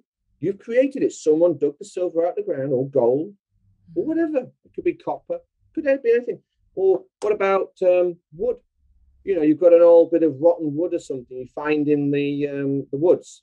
Not really worth a great deal. It might be worth firewood, if that. But if you carve it up, you know, put it on a spinning wheel and you turn it into a lovely bowl and you polish it and you wax it, there you go. It's got real value now because you put the labor in. That's what it is. Money is the creation of something of value, which people want, and then they will trade. Yes. So someone will make, that's what the trade is, Yeah. And then when you start trading, this is when people start to specialize. So the guy who built the bowl, okay, he might have built the bowl. He got a bit of old wood from the woods and he made the bowl, and then he's made this bowl and he's exchanged it. It could be a baker and he's giving him a whole loads of bread or something. We'll do a swap. We'll do a trade. And then the baker goes, okay, then, because the baker values the bowl more than his bread. And the guy with the bowl values the bread more than the bowl. So they trade. Yeah. They both do good out of it. They are now both better off. You see, because they've now got something that they value more. And this is the foundation of mankind. And today we've got cameras, and I can talk to you on the other side of the country, and I've got plasma TVs and screens, and I've got, because people are trading something for value, not this. This is sucking the wealth out of us. So how does the bank come into it? Oh, right, yeah, the bank. So the bank, they are parasites. They are parasites, right? They don't want to work. They don't want to contribute, and they don't contribute. They literally suck out this foundation of wealth that we create. That's what they're doing. This is why, look at the poverty. Look at the third world. Look at people, even in this country now. Yeah. But they can't run their cars, right? This is the mistake that people have done. They've been brainwashed to accept this. This is a contract. It's owned by the Bank of England, which is a corporation. It is a promissory note, a promise to pay. And that's what we're using. We're just passing it around. I promise to pay, but it's never paid. So the debt gets bigger and bigger and bigger. And as the debt gets bigger, more interest has to pay the debt. That's why interest rates are so low. So, and people end up paying out more. Okay. So going into this is quite a deep sort of conversation, you know. It takes many levels to understand why this is so evil, and it really is. I mean, if you use debit cards or some, you know, like PayPal or something like this, they're taking commission, you know, and all this sort of stuff. So this gets devalued. Let's make it simple then. Let's say you do some work for me, and we trade. It's a proper trade, and I give you silver coins, and you put those silver coins, right, and you bury it in your garden, and it stays there, and it for 10,000 years, and then some spaceman in the future digs up your garden and finds those silver coins. The value's still there because it's the silver. If I give you this, you work for me, and you do a job for me, and I give you this, it starts to devalue very quickly. So if you do the same thing, if you bury this in your garden and it's worth 10 quid in value, you know, that might buy you a couple of drinks behind the bar. In about 5 years' time, it's going to be worthless. You won't even get 2 drinks behind the bar. You'll get nothing. Yeah. And if the government turns around and says this is no longer legal tender, it's suddenly nothing. Yeah. Look at Weimar Republic, images of that, where the people threw the notes into the street and they're sweeping it up like rubbish. You won't do that with silver coins. It's always going to have value, or gold coins or anything like that. It will always have value. This is worthless. Here's the thing, pound coin, the metal content in a pound coin is worth around 3p. Wow. So if you've got 2p coins, which is £4, they're worth more than the pound coin. That's crazy. And they're probably going to be worth, it's a good little tip. Keep hold of your copper coins, by the way, because in hyperinflation, the copper value goes up. Oh, wow. The pound coin won't, because the metal in that's not worth a great deal. Yeah. So just back to what you said about the birth certificate, that's related as well to the SESCV, right? That's the same. Yeah. Yeah, Sister Sister KV Trust. That's right. Okay. So, I mean, I remember when I don't know, I was just questioning things, thinking, why is it that, like, I'm born into the world with nothing, It didn't really make sense. So I feel like I can understand that, but what is the whole concept of that there's a trust? Do you know what I mean? To everyone that's born. Well, the way they do it is, you probably heard of it. Rich people, they normally set up a trust fund for their children. Yeah. Okay. So what that means is a trust fund basically is they will put money into it.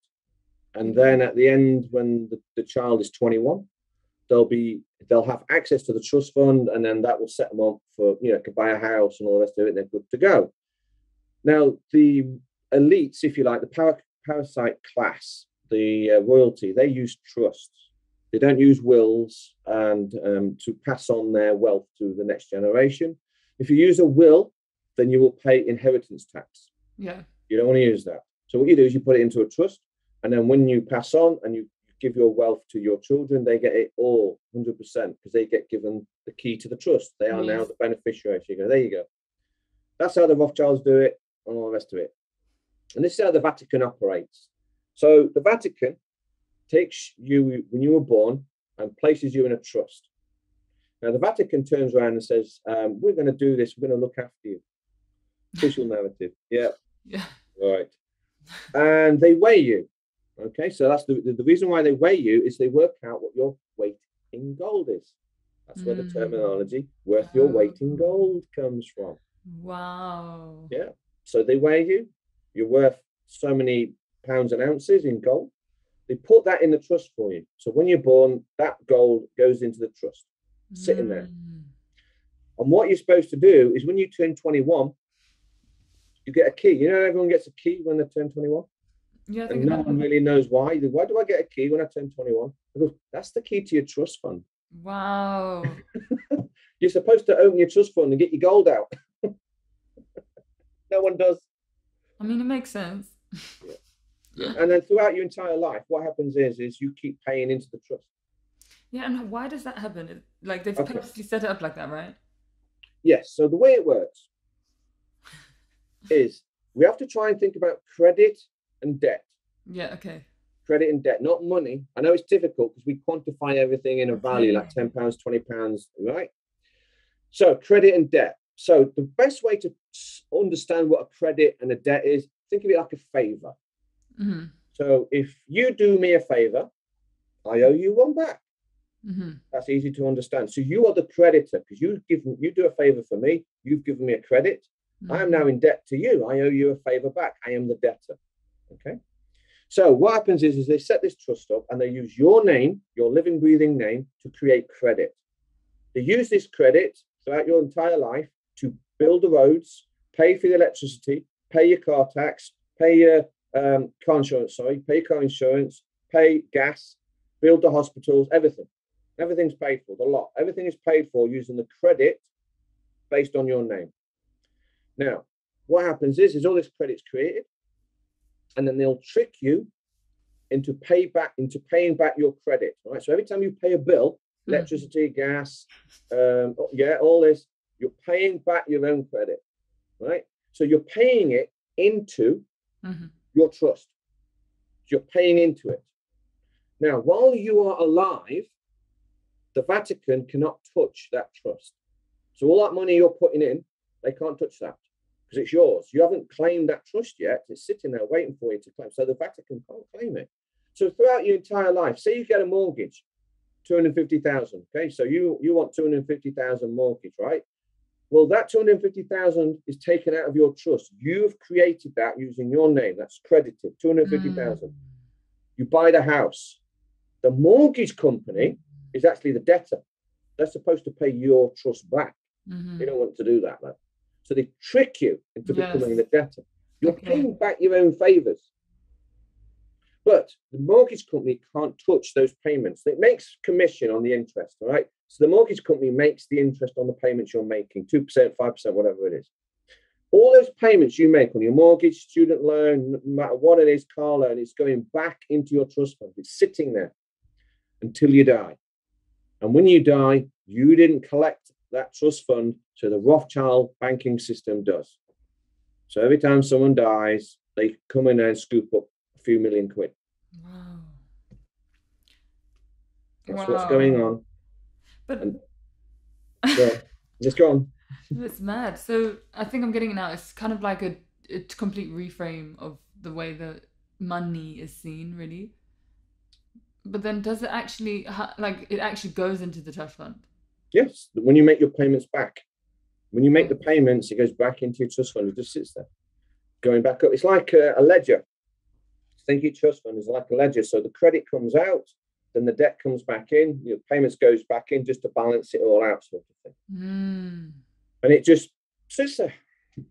And then you don't know about it, you don't collect on it. And then, of course, you die, and then the trust fund, the money goes to the Rothschild banking system. And that's the reason why they are worth something like $500 trillion. I mean, it's mad. Like, how do you even find this information? It's so crazy. Yeah. It's deep. You will not find this on the internet. There were some good websites. They're gone now. You get error 404. They've been taken down. Wow. So the internet is being censored. This information is not out there, but the information is sort of there. They can't get rid of all of it. I'll give you a little tip. Your birth certificate. Everyone can check this out. Okay. Have a look at your birth certificate. It will say Crown copyright. And you go, hang on a minute. If it's my birth certificate, then how can some corporation have a copyright on it? Right? That's not how it works.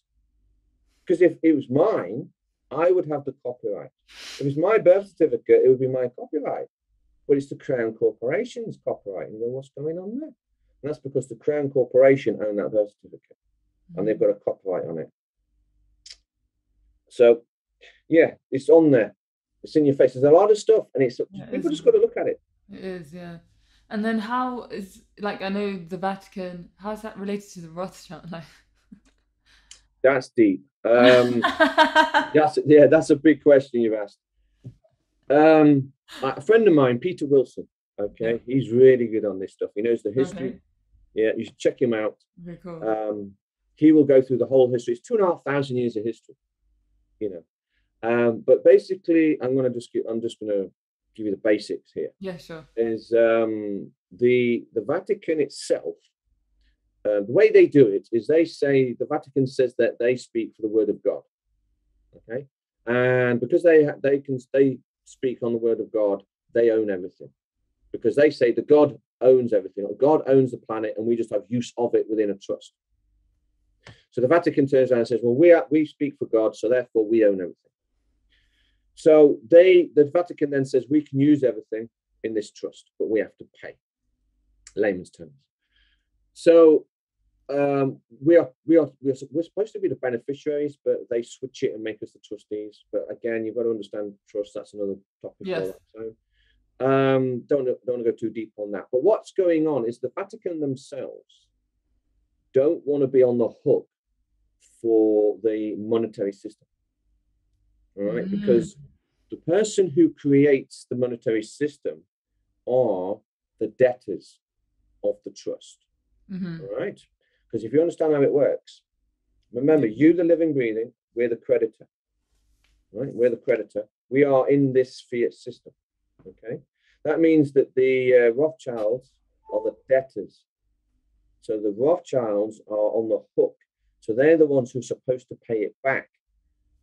They don't do that. We've got this scam going where we are tricked into paying back the debt. Yes. Okay. Now, if we don't pay back the debt, Yeah. the Rothschilds are on the hook for that. Mm-hmm. And they're in trouble with the Vatican because the Vatican says you can have the ability to print money on this planet. So the Rothschilds don't run this system. They just act as an agent to the Vatican. They've been given that. It says, yes, you can create the world's currency, but you are the debtors. So that's what's going on. Because there's different banks that create currency, right?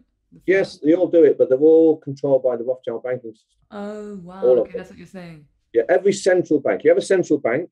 Yeah. Bank of England is a central bank. Okay. Federal Reserve is a central bank. All right. So every central bank is controlled by the Rothschild banking system. Wow. I think there's only 3 countries that don't have a central bank. I think one of them's Syria, I think. Okay. One might be Iran, I think. And the other one might be North Korea. I might have that right or wrong. I don't know.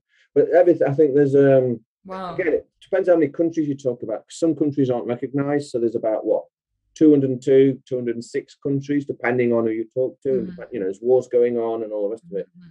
But roughly out of all that, I think the Rothschild banking system has 197 central banks. Wow. Out of those countries, yeah. So if you've got a central bank, this is Rothschild money. And if you don't? If you don't, you're probably still under some form of trust. Yeah. It's still not got any value to it. Yeah. It's still fiat. But you are fiat, it's fiat to the government. So the government has control. Okay. It's a bit like what Hitler wanted to do in the Second World War. Because he wanted to step out of the Rothschild banking system and he wanted to basically operate his own monetary system. And that's why Second World War began. Yeah, but it's still the same. It's still slavery. Yeah. It's still the same. I don't care if it's the Rothschilds or whether it's Hitler or they're still stealing my wealth. Yeah. And so have you heard any stories about people actually regaining access to their trust fund from birth? I have. Wow. I've never met any of them or spoken to them. Apparently there are some people who've done it. Wow. It's a quest. It's not easy. It's like an Indiana Jones sort of thing. You're going to have to be sounds like it. Wow. Years of work, paperwork, research, but some people have done it. That is a masterclass on its own. I don't even think I would. I know bits, but I don't know. I don't even know enough to do it myself. I don't even know if I want to. Why? Because I know how the system operates anyway, and I know that the trust fund is actually based on fiat. Oh yeah, of course. So I might spend several years getting hold of my trust fund, which is based in fiat, and then there might be 100 million in there, and 100 million in fiat gets me a cup of coffee. Yeah. And I go, oopsie. So, I don't know. Yeah, there's a different way. There's different. I mean, one of the things you can do is you can do it a little bit more simply. Instead of taking control of the actual live birth certificate itself, instead of taking control of that, you can, it's still not easy, but you can take control of your corporate birth certificate. That's easier. Still a lot of work. You can take control of it. You can put your live name on it. You become the director of it. You turn it into a limited company. There's a lot of things you can do. Then you're no longer you can make your limited company dormant. You're no longer liable to pay tax at that point. So that's the end of that. There's things you could do. I mean, I think one of the easiest ones you can do is the electricity and the gas meters. Yes. Which obviously, if you fit your own meters, you no longer pay the debt brokers. You don't have to. Because everyone, see, you're double dipping. You're not your electric and your gas. Your electric and your gas and your water has already been paid for using the trust. Your trust fund paid for it, right? That's created a debt. The Treasury has paid for your electricity and your gas using your name. You paid for it. The Treasury sells the debt to a utility company. They're debt brokers. They sell you the debt to you. You think it's a bill for electricity. It's not. It's just debt. And then you enter into an agreement and say, yeah, I'll just pay you back. Yeah. Well, you can terminate that. You say, you know what, I don't want to deal with a debt broker.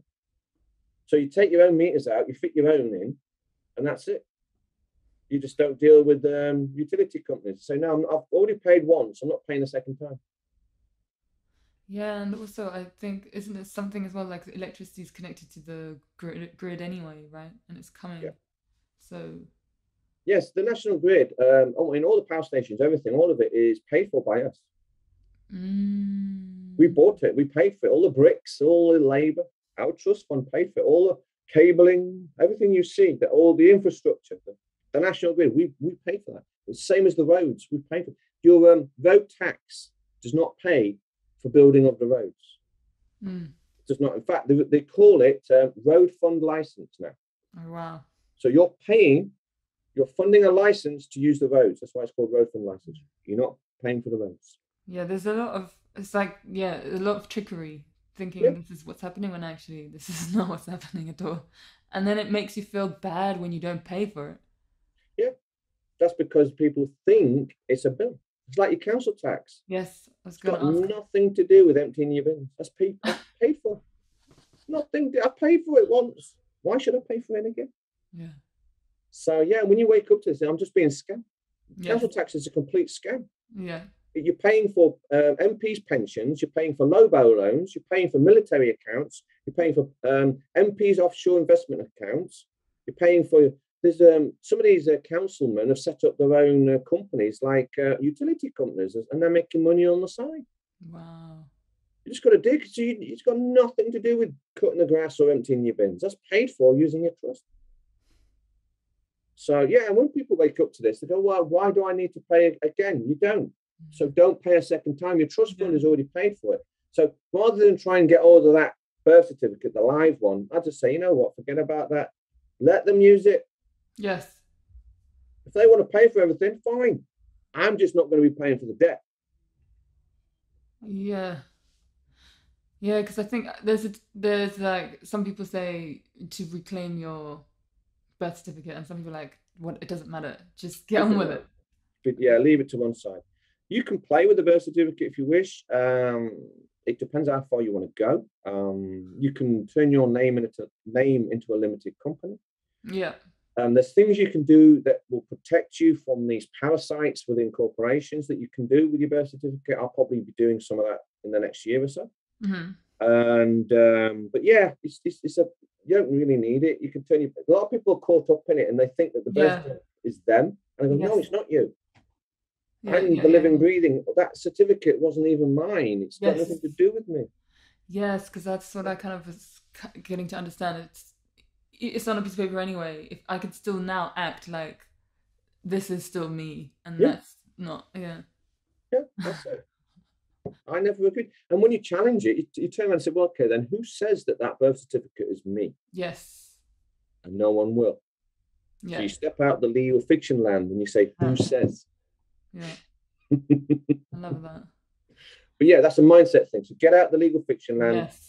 Yes. Who says? I mean, a lot of it is mindset, I find. It is. But it's learning the language, learning the ways of the trickery so that you can really, really understand and like really... You understand, yeah.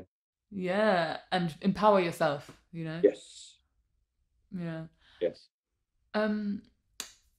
Also, so you were saying about what's to come with this whole Klaus Schwab agenda. Yes. I mean, it's funny because I feel like that it seems like there's not so many people involved with it. Do you know what I mean? Only a small group of people. Yeah. Only a small group of people. So Klaus Schwab is sort of right because he says you'll own nothing. Because you don't, because everyone, like I say, if you registered your car with DVLA, you've handed over ownership. Yeah. You don't own your house, even if you've paid off the mortgage, because you've got a deed. It's a statutory deed. It's not a deed of property. It's not an allodial title deed or a superior deed. You've got a deed to a lot, not land. So most people don't understand all these legal terms, so they've been tricked. They don't even own their own children. I mean, think about it. You put your children in school, and let's say that you take your children out of school and go on holiday. You come back, and the headmaster sends you a fine. And you go, how the hell can the headmaster send me a fine for taking my own kids out of school and going on holiday? That's because you don't own the kids. That's why the state owns them. But again, all of these are fake contracts. You're not given informed consent. You're not told about it. You're tricked. So none of these contracts are legally or even lawfully binding. Mm-hmm. You can take everything back and Mm-hmm. no one can say anything. So you take your car back, you deregister it. Take your business back, deregister it. Take your house back, you deregister it. Take your children back, deregister. The trick to this is to deregister. Notice a termination. You terminate all deals or all dealings in commerce with all these corporations. Just terminate. That's it. Not going to deal with you anymore. Take everything back. And if enough people do that, it's game over. Yeah, I was just going to ask, with that agenda playing out, it's like this simultaneous thing. Where do you see the other path that we can be creating, you know? Well, the future is not set. We don't know. I do know that we're entering into hyperinflation. More and more people are really going to struggle to make ends meet. They are going to be struggling and they're going to be looking for answers. The answers are there. So it's up for the people. It's up to the people to find the answers. We're helping. I am a part of a group of many people. I'm not the only one saying this. There's many, many other groups out there saying the same thing. Yeah. There's loads, you know, so the information's out there, you know. So join, learn, spread the word, and you'll survive this decade. You'll survive the Great Reset. If you've got yourself some silver and gold coins, I love that. Yeah, you'll be fine. So get connected. And what I'd just like to say, you know, before we shoot off or anything, is that if you are interested, if you want to learn more, there's a couple of things out. We get a lot of emails and people are asking for Zooms. You know, they want me to do a Zoom online, like once a week sort of thing. Now, if you're interested in that, if you like to do that, if you want to be a part of it, on our website, we've asked people to just drop their name and just say, yes, we're interested. So if we get a good list of people who genuinely are interested in doing a Zoom once a week, and I can do like a training course or a workshop online and help you with all this. If enough people do that, I'll set that up and I'll do a weekly thing on that. Okay, so if you're interested in that, jump on the website. And also what we're doing is I hold a workshop every Thursday where people turn up, roughly 100, 120 people. And we go through all this every week and we learn together. So if you would like to hold your own sovereign workshop wherever you are and you want to learn how to do this, drop us an email, get involved, put your name down on the website, because we are going to set up a training course and we'll give you some PowerPoints and a folder with all the information in it, and then you can do your own sovereign workshop wherever That's so you are. cool. I love that. Yeah. So if you want to do it, put your name down. If you know people who want to do it, get involved. Thank you. Thanks for that. I mean, like I said earlier, I learned so much just from your website. Thanks. Just read everything, you know? Yep. So yeah, so helpful. Thank you so much for learning it. I feel like you're so well informed because of the years of research you've done. That's what it is. Yeah, it just took years and years. Yeah. So I'm glad you got something from it. Yeah, thank you. What I was just gonna ask, I feel like a lot of what you're doing is very like physical here in this world. Do you also see how it's related to like the spiritual, to our soul, you know, this kind of slave system? It could be something to that. It's a spiritual war, you know, good versus evil, if you like. Yeah, I mean, I don't claim that I know all the answers to that. I don't think anyone does. But yeah, I do think there's something to that. The evil people in this world, they have no compassion, empathy. They don't know love or anything like that. These people who are behind the system they're not part of mankind, right? They can't be.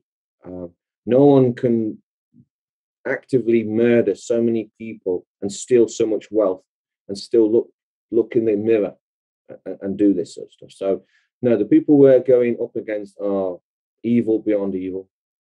When you look at some of the things of what they're actually doing, I don't even know how they could do it, you know. So there's a lot of us now, the good people, we're standing up because we're not putting up with it. Yeah. And we need more people to stand up and do that. Yeah. The more of us who stand up, the more of us who set up a website, talk about it, do the podcast, come up with real solutions. Mm. Because there's too many commentators out there doing them doom and gloom. I don't want any more doom and gloom. Thank It's so you. true. Yeah. Yeah. Let's have solutions, please. Yeah.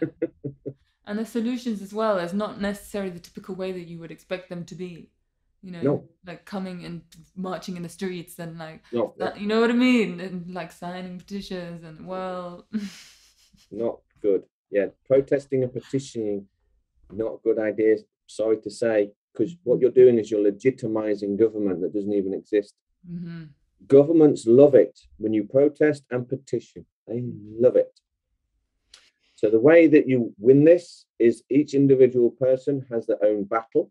Everyone stands up as an individual and you deal with your small little battle. It could be the policeman who's pulled you over for speeding. You could be dealing with him. It could be a parking ticket. It could be the council tax. Or it could be your electric meters. Mm-hmm. That's what you got to do. That then it's not so overwhelming because then it's just your small little battle. Everyone could do that. And if you're part of the network, because we've got over we're getting off 500 people now where I live. That's part of this our own internal little network. We've got over 8,000 worldwide now. Wow. And it's growing. So you're not alone. Yeah. You know, if you've got an issue, we hold a Sunday. We call it a chess club. So every Sunday we meet up, and if people got problems with their paperwork, whatever it is, we all get together. We help each other. We're putting together remedies and solutions. And you know, if bailiffs come knocking on your door, I know I can make a phone call, and 100 people will turn up outside my house. Yeah. And then we're going to sue the bailiff for doing an unlawful attempt to force me into a contract and take him for every penny. That's the plan, anyway. Yeah, I love it. It's like very much on the ground, from the ground. Yes, it is. It is. So everyone's going to do their bit there. The more of us who do something, the easier it is for the rest of us. It is a numbers game. Love it. Amazing. Thank you so much. So I normally end on this question, but you kind of answered it earlier. Okay. But if you want to add any more, I always ask, what does freedom mean to you? Well, yes, I've answered that. Yeah. Belonging. Yeah. That's what it is, belonging. And I choose who I belong to, and I choose who belongs to me. That's my friends, that sort of stuff, right? That's how it works. But yes, what it means, freedom. Freedom is unlimited to the point of violating the freedoms of someone else. All right. So my freedom, I can do whatever I want, unless I cause harm against someone else. That's the limitations of my freedom. And if we all live by that that mindset, you know, do no harm, keep your word, and help your fellow sovereign. If we just did that, there'll be no wars. There'll be no poverty. No more government. That'd be good.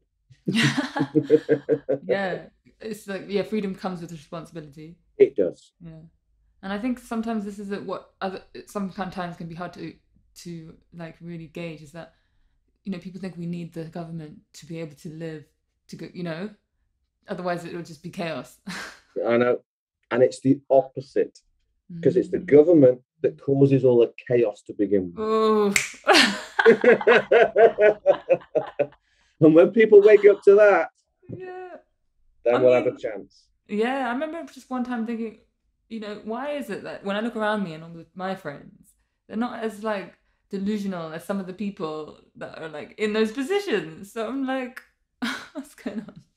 Yeah, I see it all the time. I see people walking down the street even today wearing masks. It's been 2 years now. I know. If you haven't figured it out by now, there's no hope for you. Yeah. You know, surgical masks, the blue ones, walking down the street, and I'm going, I don't even know where to begin. But that's another topic. Yeah. There's definitely, like, I feel like this is the split, and I just feel like we know where we're going. Yes, that's right. We leave them alone. I always say the door is always open at the Sovereign Project. Door is always open. It will welcome everybody. All right. If you've made mistakes, not a problem. If you took if you took the jab, whatever, and you've realized you made a mistake, come on in. The door is always open, even for people who want to leave. The door's still open. You can come back in. It's not a problem.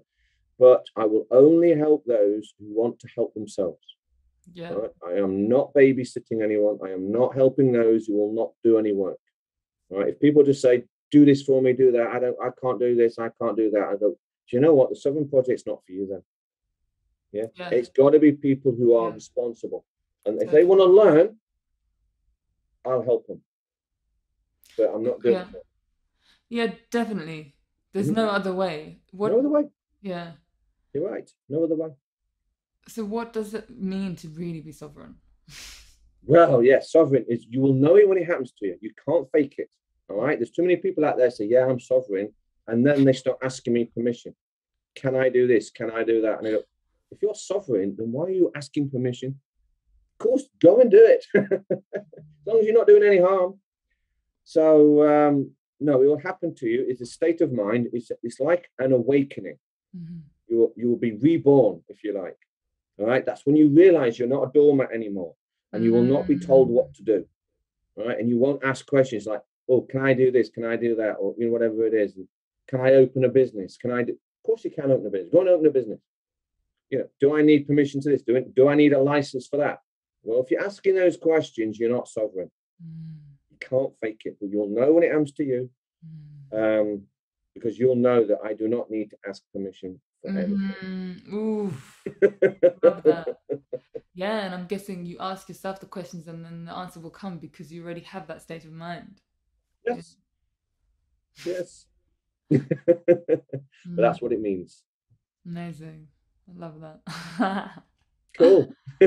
Yeah, thank you so much. I'm going to put your website and everything in the link. Definitely check it out. I feel like there's so much super helpful information there. That'd be great. Yeah, no problem. Yeah. Leave the link there and people can sign up to it, share the website, download the information. It's free. Put your name down if you're interested in the Zoom or the Train the Trainer Day. We'll make it happen. If enough people put the name down and they're interested, we'll make it happen. That's what it's about now. Yes. Yeah, action. That's right. No more doom and gloom. Solutions and action now. Yeah, totally. Thank you so much. Thanks for your time. No problem, anytime. I felt like, I learned so much from this. So I hope other people also have the same insights. I'm glad. Blessed. Thank you. Anytime.